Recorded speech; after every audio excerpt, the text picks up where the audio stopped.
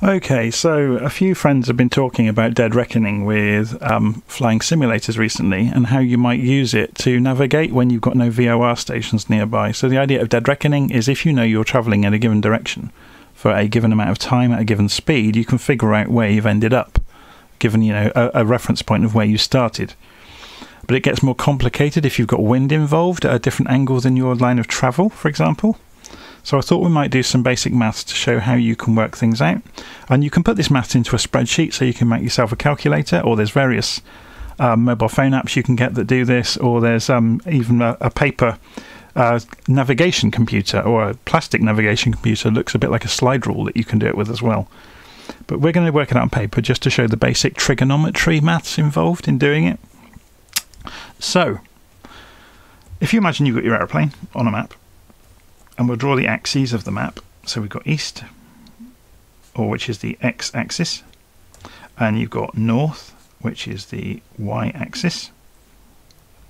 And we've got an aeroplane, and say we're flying at 60 degrees. So there's our little aeroplane. And we're doing 100 knots. Yeah, and this is 60 degrees from north, remember. So, knots means nautical miles per hour. So if we do all of our calculations based on 1 hour, it will make it nice and simple. So in one hour, doing 100 knots, we will have done 100 nautical miles. So we could say this distance on our map is going to be 100 nautical miles. Does that make sense? So what we really need to work out is how much we are away from the horizontal axis and how far we are away from the vertical axis, instead of just knowing a direction and a line.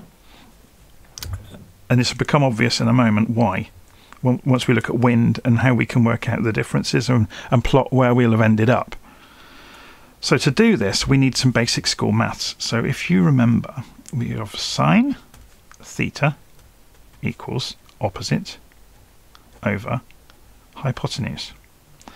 Cosine theta equals adjacent over hypotenuse. And tan theta equals opposite over adjacent. I don't think we'll need tan, but we'll get there. Okay, so if you've never seen sine, cosine and tan before, I can quickly explain them to you. So if we imagine a circle with a stick, and the one end of the stick is in the middle of the circle, and the end of the stick is at the perimeter of the circle, and the stick is 1 unit long. Yeah? If we imagine the stick is at 0 degrees, and we sweep it this direction, and you imagine this is on a grid where you've got an x and a y axis. So all we mean by sine and cosine is when the stick, for example, gets to this point, which would be 45 degrees, yeah, sine is the vertical difference between the end of the stick and the axis, yeah? So at 45 degrees, it happens to be 0.7071. It's just one of those numbers you tend to remember. Cosine is the horizontal difference between the end of the stick and the vertical axis. Yeah, so that's 0.7071 again, because it's obviously 45, so both are going to be the same. Yeah, so you can see sine of 0 is going to be 0. Sine of 90 degrees will be 1, because as we come up, this is sine, remember, and this is cosine. So as it comes up to 90 degrees, sine becomes 1. And then as we come over the top to 180, sine 180 is 0 again. Sine 270 is minus 1. Sine, obviously, yeah, it's going to come back round again, is back to 0 again.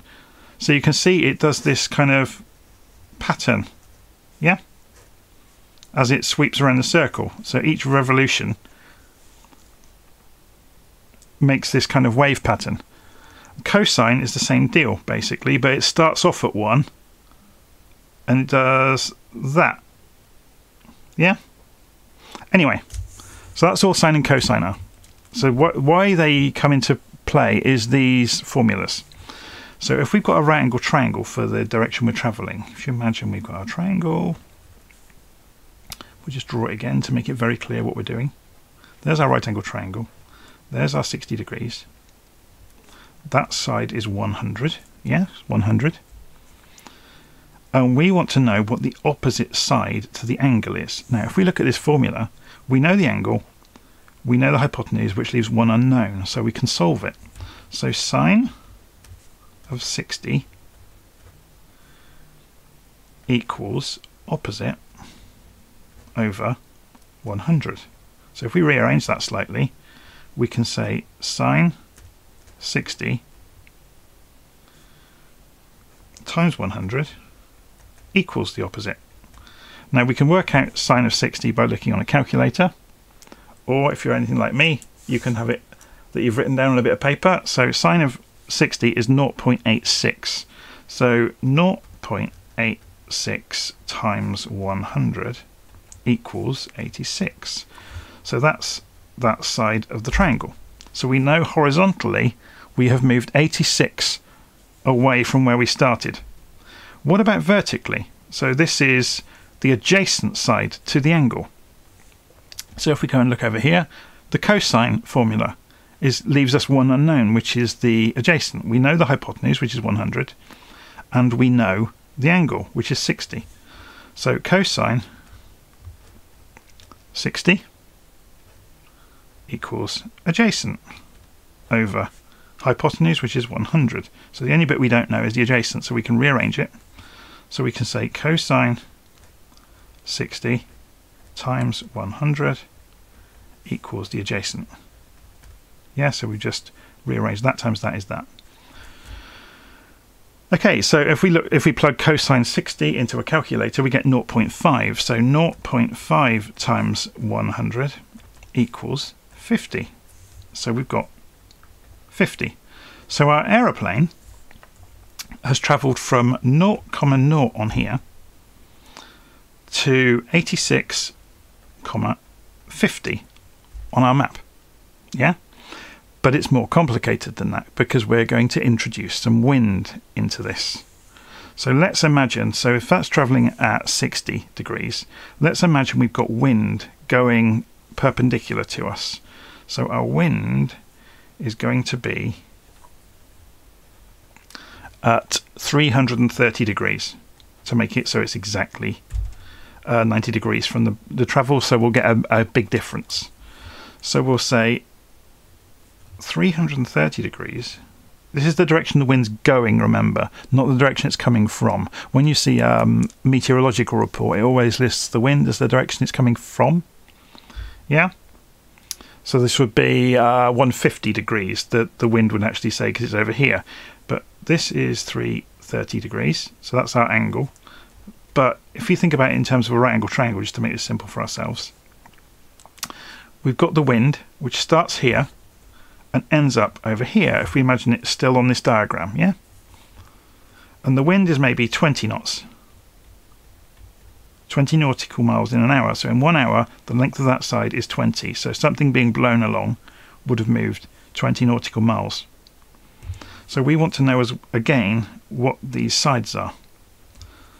So again, it's exactly the same thing. So for the horizontal component here, we want sine 30 times 20. Yeah? And I think I've got this worked out somewhere. So if we do exactly the same calculation, sine 30 times 20 comes out at minus 10. Or, yeah, the length of that is 10.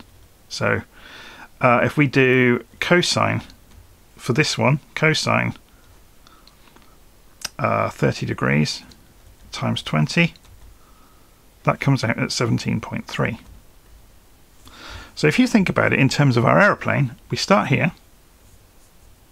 We'll draw our axes again. We were trying to go this direction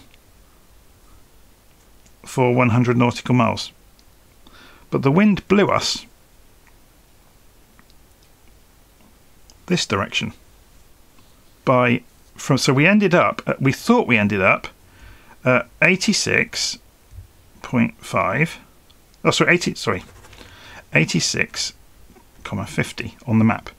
But the wind blew us left 10, so we got 76.5, and it blew us up 17.3. So I'm just working this out. 67.3. Yeah.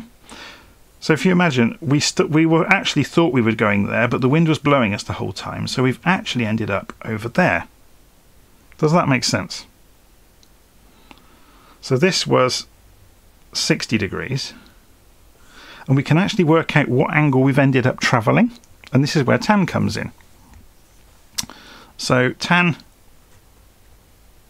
theta equals opposite over adjacent. If you think in terms of this triangle, that's 76.5 along there, and that's 67.3 on that side. Yeah? So we want to know what the tangent would be. So we can work it out. I'm going to save you the maths of doing, all we're going to do is divide them by each other. So we would end up with the opposite divided by the adjacent would come out at 1.1378. And if we then plug that into a calculator, we can turn the tangent number back into the angle. You do inverse tan or arc tan, same thing. Or tan to the -1, it's sometimes marked as. And that will come out with 48.7 degrees. Yeah, so we actually ended up going 48.7 degrees, not 60 degrees. Yeah? So the neat thing here is you can actually figure out the difference between these two, which is 11.3. So all you need to do then is change your course to add 11.3 onto your course to counter the wind. And it's not a perfect way of doing it, but it's a pretty good way of doing it. So if we add 11.3 onto 60, we get 71.3. So if we flew at 71.3 degrees, we would counter the wind. We would still need to work out how far we've gone. And again, you can use trigonometry to do that. But it's quite a nice way of doing it, isn't it? So yeah, I've written a spreadsheet to do this really quickly so you don't have to work it all out by hand. But yeah, so that's dead reckoning, and it's kind of, you imagine trying to do this in a moving aeroplane would be a bit of a nightmare. You'd need a couple of minutes to work it out, and you'd have to keep doing it. So these sorts of things tend to be pre-calculated on things they call flight computers, and it's actually like a slide rule with a printed slider and an angle measurer, or you can mark it on a map and just measure it with a ruler. But yeah, I'll put a link to the spreadsheet that I've done these calculations in the notes, and you can have a look at it yourself. Okay, any comments, put them in the comments box underneath the video.